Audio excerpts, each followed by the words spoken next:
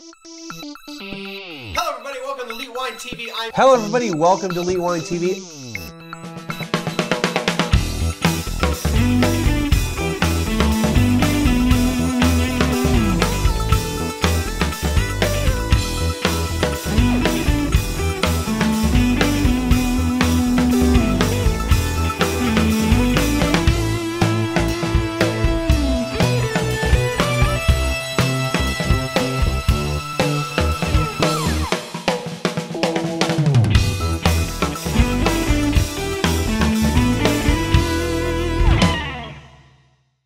Hello everybody, welcome to Elite Wine TV. I'm your host Mark Fusco here for another edition of the show. So we're now back, we've gotten past 300, so we're now hitting the 301, we're going another 100, well 2, 3, 4, maybe we can get to 1,000, who knows. I'll probably retire at that point because that'd be like 700 more episodes, and I'm lucky if I do 50 a year, so that's like another 15 years probably. So man, if I get to 1,000.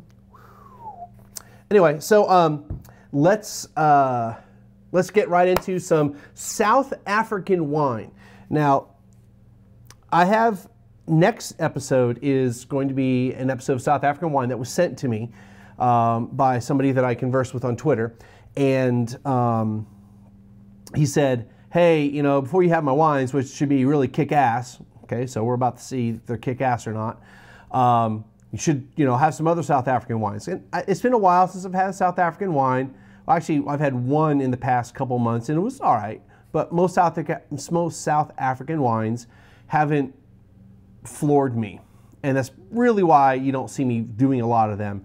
But as I move into my more advanced studies, I'm going to need to know a little bit more about South African wine. There might be a South African wine in the blind. I doubt it, but if it's going to be one, it's probably going to be one of two grapes. Is probably going to be Steen or Pinotage. Neither one, well, we have a Steen, and they actually didn't label it Steen. We'll get to that in a second. The others are not Pinotage, which, you know, what I hear is Pinotage isn't really that great. I've had a couple Pinotages. Again, nothing to write home about, but maybe I just had the wrong ones. So we're going to do some South African wines here. These two I did buy. I bought them at Specs, and honestly, I didn't know what to buy. I just went with whatever their shelf talkers said. They had a white and a red they recommended, so I went with that. So we'll see how it is. So let's hop right into it. Just before I hop into it, again, thank you to everybody who was at Max's Wine Dive for episode 300. Again, another apology for the crappy audio for the live stream. I thought about live streaming this, but I'm on a crunch. I'm a little time crunch. I have a Spurs game that starts in an hour and a half, and I still have to grab food and get 2 wine shows done. So let's get this going. But anyway, hopefully I'll have some more live streams later. Okay, so let's dive into this. So this is the Nguni, and I'm just assuming I'm pronouncing this one right. It seems pretty obvious how it's pronounced, but I also know that Vietnamese name that starts with N-G-U-Y-N is pronounced Nguyen, not Nguni, Nguyen, or something like that. So anyway, Nguni. This is the 2012 Chenin Blanc, aka Steen in the South African world. I don't know why they didn't put Steen on here. Maybe they're trying to market to the rest of the world because as what the grape is. But anyway, 2012 Chenin Blanc. It says a South African icon. That has to do with the steer here, the animal. But $17.99 at Specs, so not an inexpensive wine. This comes from the Three Foxes CC is the winery that's listed on the back. Pascal Schilt is the importer in France. The USA importer is USA Wine West LLC out of Sausalito, California. I couldn't find anything about them. Like, there's no website really. The3foxes.com, and I'll have the link at the website for that, but it's a dash in between each word. Has info of the label and the Three Foxes. There's not much else. Pascal Schilt is a partner in Three Foxes. So that's about all I know. There's 3 guys. And I basically, well, the Schultz guy, I'm going to write up on him. He's somebody that, you know, had a passion for wine, lived in France for a while, believe is from South Africa, actually from the Western Cape, which is where this is from, the wine is from, and kind of got into the winemaking business and all that, along with these other two guys. So anyway, but as far as anything else about the winery, there isn't a whole heck of a lot. The Nguni is an indigenous cattle of South Africa, introduced by the Bantu tribes from the north of the continent. It is used to pay what's called lobolo, or commonly known as the bride price. Custom of exchanging cattle when asking hand in marriage is a sign of respect and wealth in the African culture. So, you know, basically a dowry, right? Not uncommon in the ancient world. So, and I'm sure there's still dowries out there in some cultures. So Chenin Blanc is also known as Steen in South Africa. We'll get into that a little bit later. All right, so white wine, obviously. A little hydration there. It's kind of hot today. It says 88 on the intranets. So on the nose, just, you know, the normal citrusy type of stuff.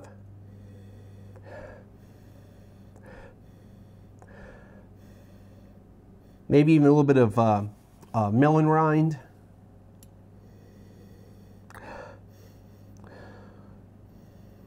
Almost kind of like peach skin.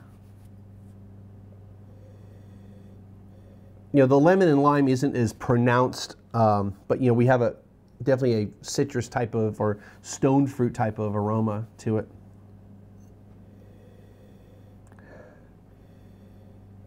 And just kind of a, see, I get this on white wines a lot, and I struggle with how I want to describe it. And it happens all the time. And rind is usually the closest I can come up with. But it's not really like the cantaloupe rind or melon rind, the outside of it. It's somewhat of a artificial, or not plastic smell, but something processed. But we'll go with rind. It's probably really the best descriptor for it. I don't want to say there's honey, but there is another aroma that's coming through that I'm not able to describe.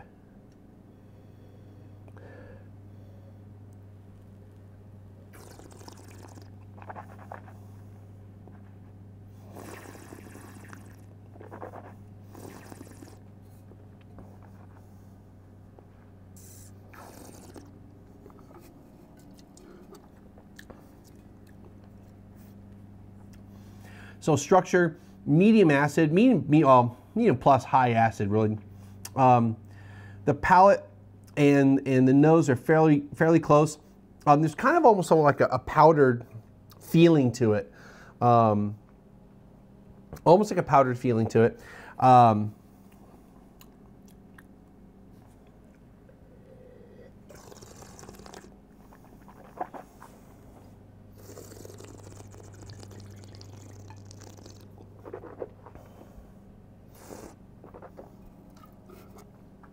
I spilled a little of the wine on the table, setting up. That sucked.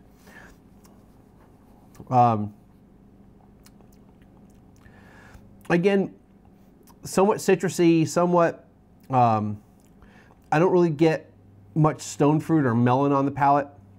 I honestly would think this is a funky Sauvignon Blanc of some sort, or it might be a Pinot Gris or Pinot Grigio or generic Chardonnay. It's just I don't have a lot of experience really drinking Chenin Blanc, identifying what makes it Chenin Blanc versus a lot of other high acid, dry white wines that don't have a lot of oak treatment to it. So stainless steel type of stuff. So definitely don't know oak on this. Probably stainless steel or maybe concrete vats. Been reading that California's been starting to get into the concrete business now that they're starting to make them over in the United States instead of having to ship them from France. Saw a bunch of that in France. It was kind of cool.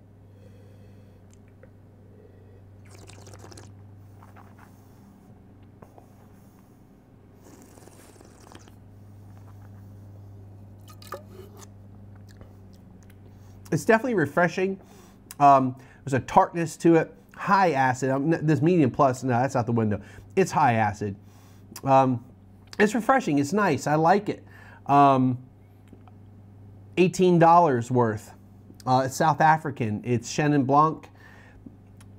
I can't go more than that because it's like, you know what? If I had to put this up against another Chenin Blanc or just another white wine in the same price range, it kind of tastes similar to a lot of other wines, but there is something slightly different about it. So that's what's got going for it. Again, I don't drink a lot of Chenin Blancs. The some that I have had in the distant past were really crappy ones. I mean, we're talking like, you know, the Sutter Home or the whatever, like $5 swill, you know, because I was on the cheap and I wanted some wine and it was $5 or $4 or $3.99 or something like that. So this definitely tastes better than that, because God knows if that was really Chenin Blanc.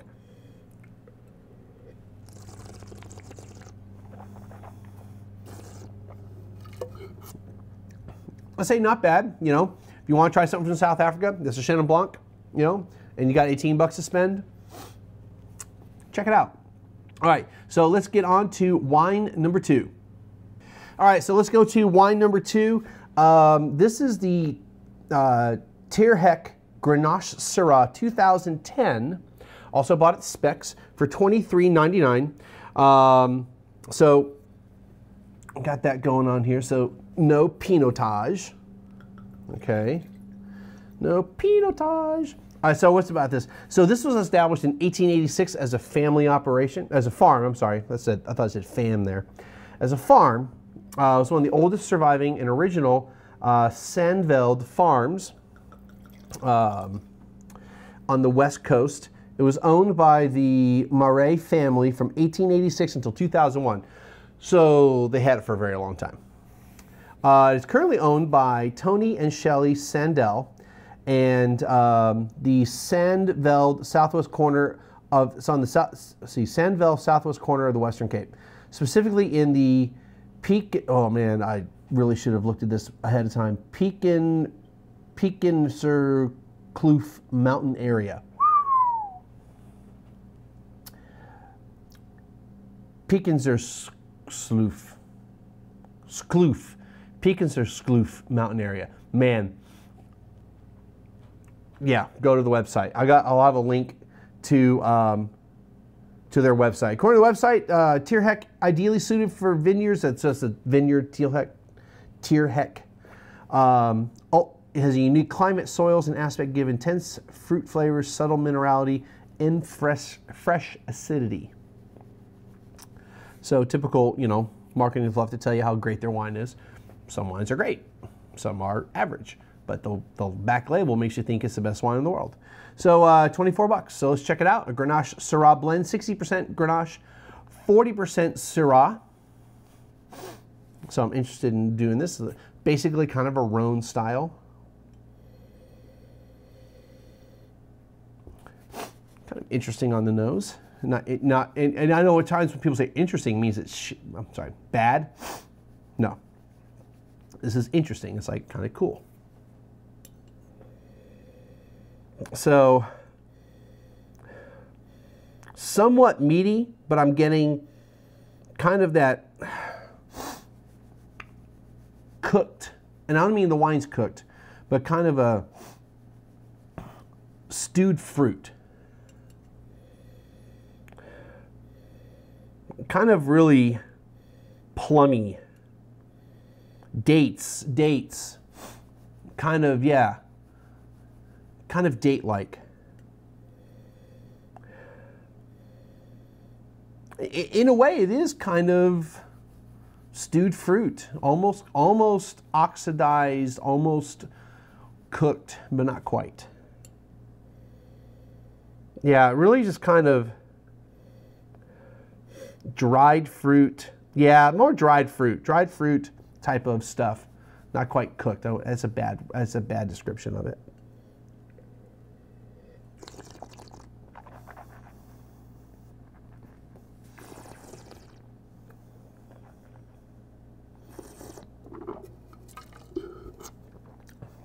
So a bit prickly. kind of woodsy. The initial attack was kind of woodsy, but I'm sorry, the initial attack was kind of fruit forward-ish. Again, I wouldn't say dried fruit or stewed fruit, but more of a fruit flavor, and then the wood flavor kind of took over. I wouldn't call it earthy or savory or meaty, things that you would expect from, say, the Syrah side of things. It is, I'd say, a medium-bodied wine. Grenache typically creates maybe somewhat of a lighter style, but it's not bad. It's interesting. Again, not in a bad way.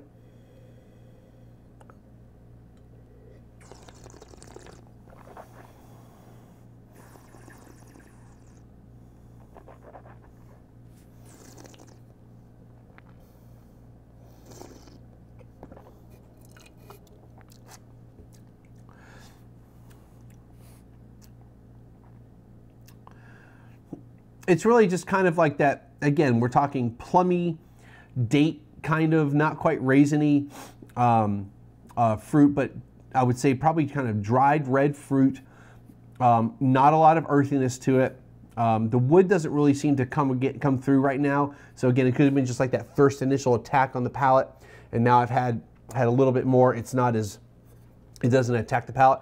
But acid, I would say, is probably medium plus. I mean, my mouth is really watering. It's interesting.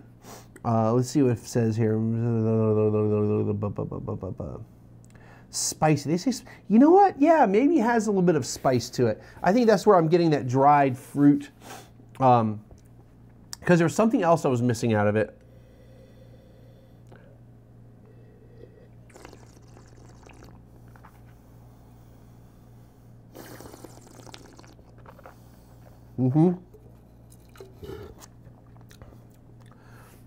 Now I'm thinking spices, so I wouldn't say necessarily nutmeg, but kind of a potpourri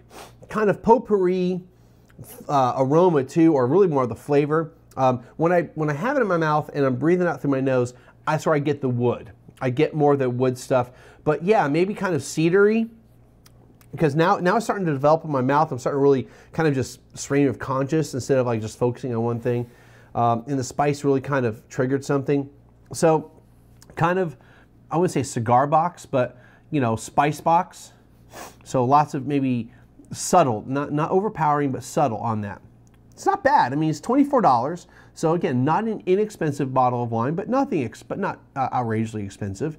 South African. It's not like any other Rhone type of blend I've ever had. It doesn't taste like Australian. It doesn't taste California. I mean, it's different. It's kind of neat. It's a different style. It's something to kind of wrap your head around. It's almost kind of like an Italian raisined wine meets somewhat New World style. That's because that raisinated fruit would probably make me think Italian first, but it wouldn't. Like, there's stuff about the wine and I go, man, I can't take it to Italy because it's not an Amarone or Valpolicella. So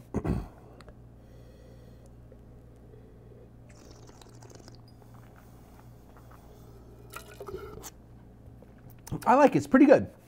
It's actually really good. If you find it in your aisle, probably at your wine shop, not your grocery store, check it out.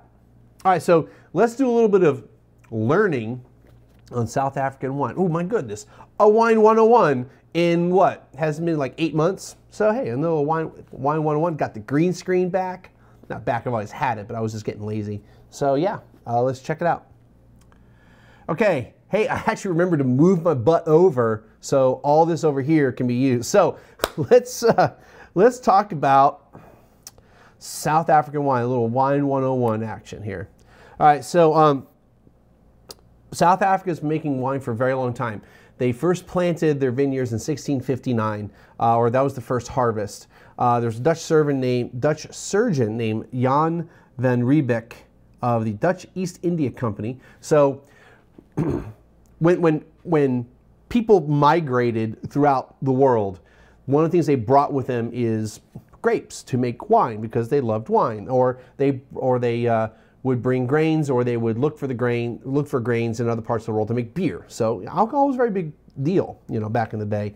And you have to remember that alcohol in some ways was an alternative to water, because if you had a poor water source, beer was used to purify water, and grape juice was just, was water. Not water, but, that was a substitute for water. Anyway, he was tasked to manage the station there and plant vineyards. So we talked about this. Wine was used to ward off scurvy during the spice route. So the Dutch East India Company, they would go all the way around the Cape of Good Hope, South Africa, to get to India for the spice route. There was no Suez Canal back in the day. In 1685, a gentleman by the name of Simon van der Stel bought 750 hectares in the area. The vineyard was located just out of Cape Town. It's called Constantia. It's a very well-known, very famous vineyard in South African wine history.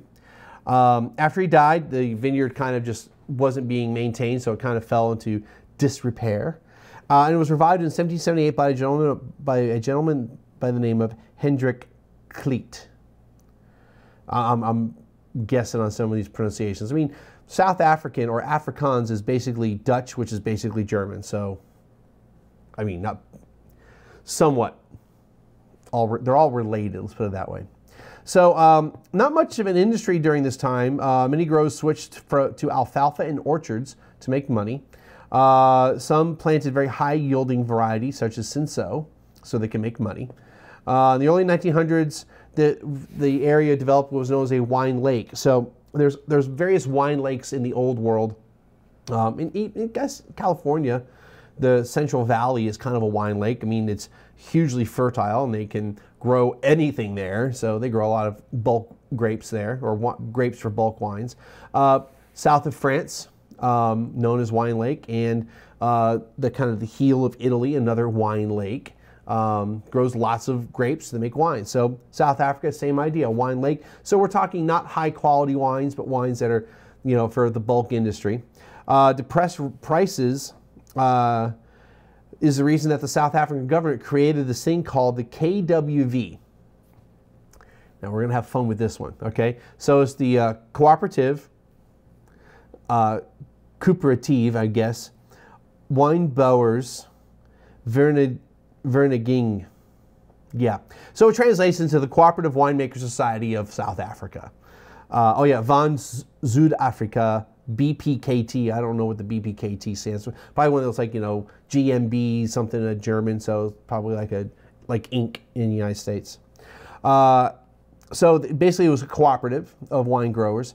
And over the years, it became very powerful, and it eventually became the KWV brand of wine and spirits. So let's talk about them for a little bit. They set policies and prices through the South African government. They were trying to increase quality of the wine, so they would restrict yields, set minimum prices to kind of deal with this wine glut. They also encouraged, from having all this extra wine around, encouraged the production of fortified wines and brandies.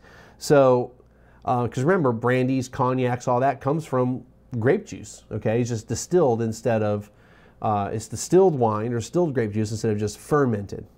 And now they are a global brand. So, getting into the 20th century, so much of the 20th century is kind of ignored in the South African wine industry, especially with apartheid. It prevented the export of wine, especially in the latter part of the 20th century until they ended that. KWV eventually became privatized, and what that did is allowed them to do some innovation, improve their quality much more. They eventually shifted from a majority of production of distillation, so brandies and fortified wines, to vinification, as in regular wines. All right, so let's talk about the climate of South Africa. It's considered a Mediterranean climate. It's mostly, so you have cold, wet winters and hot, dry summers. Within the main area of South Africa, rainfall will vary greatly. So, I mean, it's not like just one little small part of a country. It's a large area. They can go anywhere from under 10 inches a year to almost 60 inches a year. So wide range of rainfall. You probably don't want to be growing too many grapes in the 60 inches per year part of the country. Where they do need it, they'll use irrigation. The Benguela Current from Antarctica keeps the area cooler than other regions of comparable latitude. So, while it is, Africa, it's South Africa. It's near the Antarctic. It's not like it's the Sahara. I mean, there's dry regions of South Africa, but, this isn't, the Sahara Desert or, Saudi Arabia where it's just rolling deserts. I mean, it's a lush green country. And there's something called the Cape Doctor. It's a wind, and it limits fungal disease and mildew. So it can get very humid or moist in the area where it's not like dry as far as like the 10 inches a year. So moisture hurts grapes if it's there too long. If it starts cooling down, you don't want mildew and all the crap on the wine, on the grapes. So if you have a nice steady wind, it helps keep the grapes dry. All right, so as far as geography with South Africa, you have regions in the Western and Northern Cape. It stretches from west to east 310 miles and from north to south 420 miles. Soils, kind of the same players as anywhere else in the world. You have the usual players: clay, granite, sandstone, shale, lime, calcium, all the normal soils. So there's nothing like, specific or unique to South African soil. We're not talking like red soils like in Australia. Barossa, I believe, right? So wine law. So in 1973, they decided to create their own appellation system called Wine of Origin, or WO, based upon the French system. It's more concerned with the accuracy of labeling, so somewhat more like the United States labeling laws. There's no regulations on what you have to grow, the aging, things like that, where your yields can be. It's in the way the WO is divided. You'll have a geographical unit, which is kind of like Australia, because they're called GIs, geographical indications. Then you have a region, a district, and a ward. All right, so the WOs, you have the Western Capes. Western Cape, and that's all appellations except for the Northern Cape. So that's what you had: Western Cape and Northern Cape. Then you have the KwaZulu-Natal. That was formed in 2005 in August. You have the Eastern Cape, formed in 2009. The Limpopo, and then of course Northern Cape. So you have 1, 2, 3, 4, 5 WOs. GUs. Okay. Then you have a bunch of regions and districts, and we're not going to go through every single one of these things. I'm just highlighting some of the better known, or the main regions. So in the Western Cape, you've got the Boberg, and that will have fortified wines from the Paarl, Frankschek, and Tulbagh. The Breed River Valley, so Breedelkloof, Robertson, and Worcester. The Cape South Coast has Cape Agulhas, Plettenberg Bay, Swellendam, and Walker Bay. The coastal region will have the Cape Point, Darling, Paarl again, Franschek Valley, Stellenbosch. That's another one that you probably recognize. Swartland, another one that I very recognizable. Tulbagh and Tygerberg. The Klein Karoo has the Kalichdorp, Langeberg Garcia. Whoa, Garcia, huh? Yeah, so somebody from Spain probably is in the area. The Olifants River. So remember the Olifants in Lord of the Rings? Yeah, so he was influenced by a lot of Dutch and German or Germanic type of mythologies. That's where all the dwarves and the elves come from. Anyway, so the Citrusdal Mountains, Citrusdal Valley, Lutzville Valley. The Northern Cape has the Douglas, Sutherland, and Karoo, and Eastern Cape has no districts. It's just the Eastern Cape. There's a quiz at the end of the show. No, there's not. So there's some of these districts are somewhat more familiar than others to me and probably some other people. A lot of these are kind of like, I've never heard of them until I did the research. Wards. We're not going to go through all the wards, but we're just going to kind of talk about how many there are. And the Western Cape has 57 wards. The Northern Cape has 3 wards, and Of course, the Eastern Cape has no wards because it has no districts. So you can't have a ward if you don't have a district. So we'll talk about some notable areas. So Constantia, I'm sorry, or maybe it's Constantia, was the first area in South Africa. It's south of Cape Town. Then you have Stellenbosch. It's the second oldest region. It does about 14% of the total wine production. It was first planted in 1679. And instead of, it's so far as where it's related to Cape Town, it's east of Cape Town. And that's where the Stellenbosch University is. It's kind of South Africa's version of UC Davis. They have people there go for their enology degrees and viticulture and all that good stuff and learn how to make wine. Parle. Now this is basically the heart of the South African wine industry for most of the 20th century. It's also the home of the KWV and then the Nederburg wine auction. So this is, you know, basically where they kind of set their prices and they figure out the reputation of the vintage or the estate. It influences that. Has a history of fortified wines. Again, we're the KWV.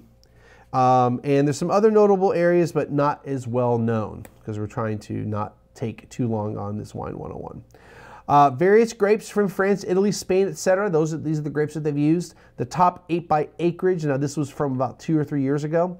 Chenin Blanc, also known as Steen, that was 18%. Now I did a little bit of extra research about the word Steen. So it was something of one of those kind of things that it just kind of was I guess a bastardization of a word or a phrase. So when they brought some grapes back in the day, when Jan brought some grapes, or brought the vines, they brought grapes called,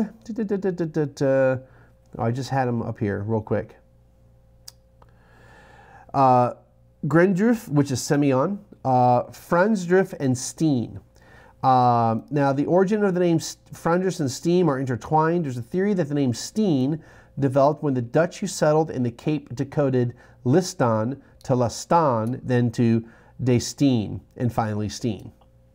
Sure, about the only place I could find anything about it. I mean, I was a quick search. I wasn't like spending hours trying to find it.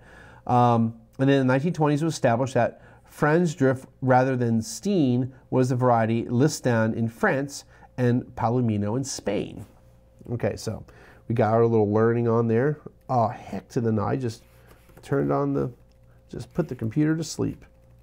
Anyway, so as I'm trying to type my password and talk at the same time, let's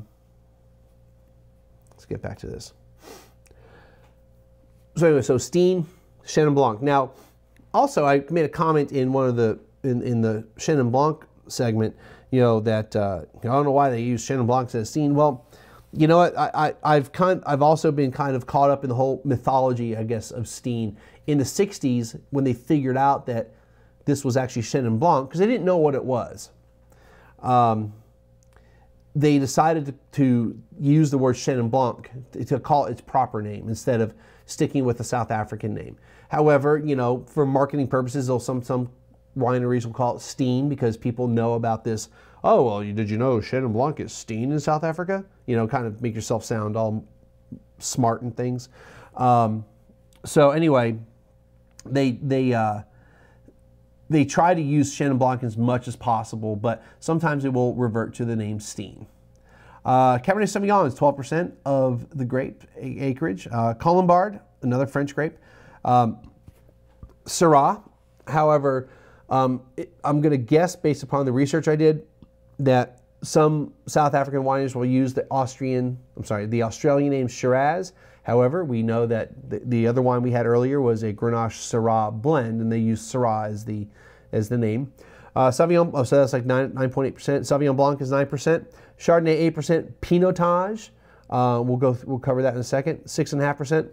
Merlot 6%. So that's about 80% of the grapes are right there. The rest of the 20% are just a variety of other grapes. All right, Chenin Blanc is the most planted, and there's a wide range of quality from it. We saw with the wine we had earlier today that it's pretty decent, the one that I had. But I've also, just in my experience with South African wines, had some wines that were labeled as Steen or labeled as Chenin Blanc that really weren't earth-shattering. Pinotage. Now this is the signature grape of South Africa, and I've had some people make some disparaging comments about Pinotage, either to me or I've overheard them at conferences and stuff. But this is, you know, a grape that they created. It's a cross of Pinot Noir and Cinsault, so two French grapes. There's many styles and levels of quality, and again, it's kind of disparaged a lot because there can be some flaws to this particular grape in winemaking. It is known to have a vegetal quality to it that's more of a flaw rather than a characteristic. Having the aroma of banana, which that's typically also a flaw in wine, though if I remember correctly, banana is also a component of Beaujolais Nouveau.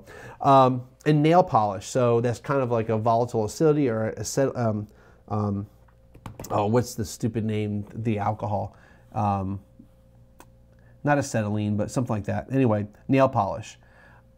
Yeah, if you have nail polish aroma or flavor in your wine, it's a bad wine.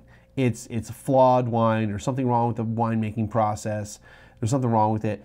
Nail polish, unlike, you know, when we're talking about when we're talking about Brettanomyces and all the types of stuff it can do, which I saw this really interesting Brett wheel basically of what that yeast or the varieties of yeast of that are in the Brettanomyces family or genus or whatever.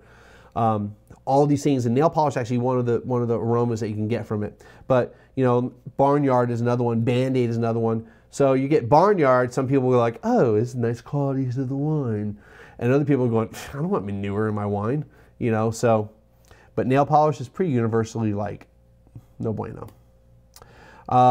That's it. That's it. We talked about some wines, talked about the history of South Africa, drank some South African wines. Hope everyone learned a few things about South Africa. I mean, I didn't cover too much else about grapes because really the two star grapes are Chenin Blanc and, you know, the Steen theme, because that was, you know, kind of the myth or whatever. And then Pinotage, which unfortunately the next set of wines I don't have Pinotage. But then again, like I said, Pinotage isn't always considered the best example of what they can do in South Africa with wines. As always, thank you for stopping by. I hope you learned a lot here with the little educational thing. And check out those wines I had. And we're going to see everybody again next week for the second part of some South African wine. Oh yeah, friend me up. Hit the link over here. I have a little ad also for Backblaze. That's what I use for my backups. They've been really good. So and there's an offer code basically too. So if you click the link there, it takes you to my offer page. I think you get like $5 off or something like that. So anyway, check it out. We'll see everyone again next time.